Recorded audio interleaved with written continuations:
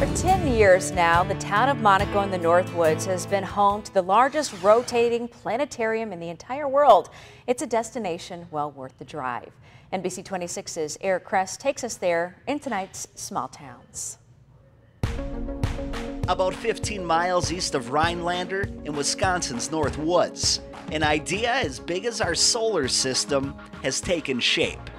But I always tell people sometimes the neatest things come out of someone's backyard. This spinning marvel, located in Frank Kovac's backyard, was pieced together by the star enthusiast over the course of 10 years. When it began, it started outside in a shed. It looked crazy, but it actually turned out pretty good. But it took a lifetime to contemplate. My whole beginning started with my late father, and he's the one who showed me the moon through a telescope, and look what that led to. From the outside of the planetarium, you'll see a 2-ton globe tipped at a 45-degree angle. And it's moving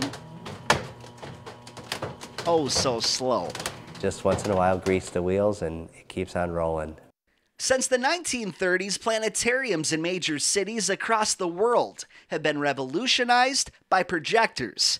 Well, Frank has one of those too, but add the element of rotation and you have an idea even a kid can wrap his mind around. As a child, I was so fascinated by the stars growing up learning about it that I dreamed of seeing them all the time. As far as Frank knows, this is the only planetarium where the night sky has been handcrafted with glow-in-the-dark paint.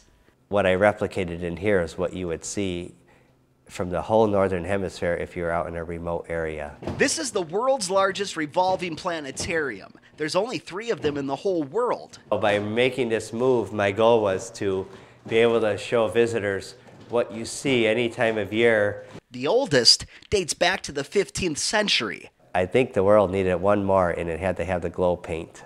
And if looking at